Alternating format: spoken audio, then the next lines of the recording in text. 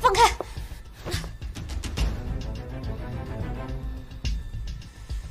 这么多事，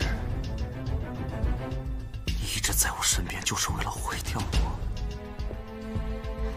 你明明一直都知道我的身份，居然还要逼我做你的丫鬟，硬是把我留在身边的那个人，难道不是你吗？你一直都知道我想杀你，不要现在才装出一副恍然大悟的样子。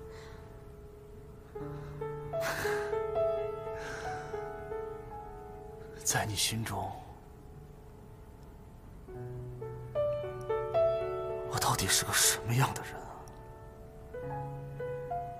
喜怒无常，令人厌恶。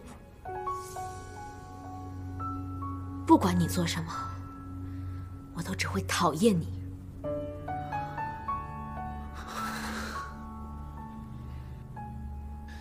我尽全力护你，你却一点都不在乎。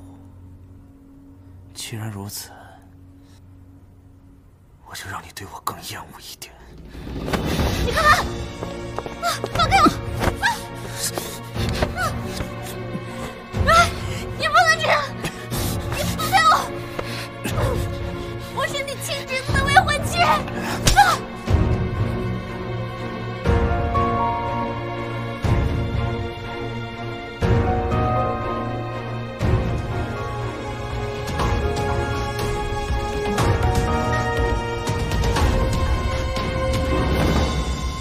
你不是要看我的印章吗？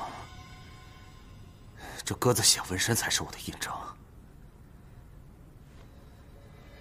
只有在我激动时，才会显现。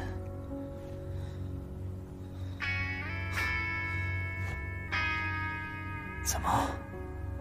是谁跟你说我的印章啊？是方宇泽吗？他居然利用你来偷印章，那我现在就告诉你。你就算告诉他这个印章纹样也没用，要想调动方家军队，得由我带着印章亲自前去。所以即便是这样，你还甘心被他利用来对付我是吗？宇泽才不像你一样卑鄙无耻、冷漠无情。我没有被他利用，他只是让我知道了一些可以彻底摧毁你的办法。我就是要替宇泽夺回方家，让你一无所有。你为了他，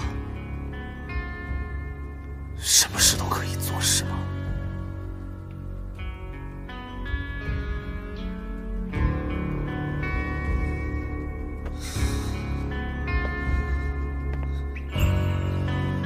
滚出我房间！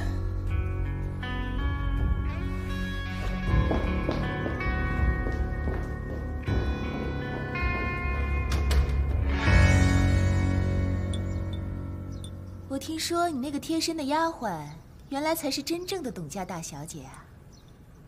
你消息倒是挺灵通的。如今她认回了身份，应该能很快进入你们方家的门吧？你今天来找我，不会是只聊我的丫鬟吧？我还不是为了替方老夫人排忧解难。你侄子着急想举办婚礼，都快想疯了。老夫人的意思是呢，长幼有序，让咱们先把婚礼办了。她昨天已经找过我娘了。我最近很烦，没心情和你纠缠。我知道你在烦什么，不过我要提醒你，你好歹也是堂堂的督军，可千万不要觊觎自己的侄媳妇儿。方家已经是一具空壳了，若是你连这个职位都丢了，那方家可就真的完了。若是没什么其他的事，恕不奉陪。你，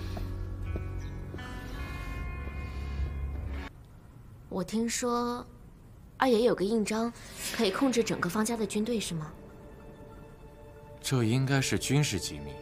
除了督军府的人和几个在部队的高级军官知道，董小姐是从哪里听说的？我不太记得了。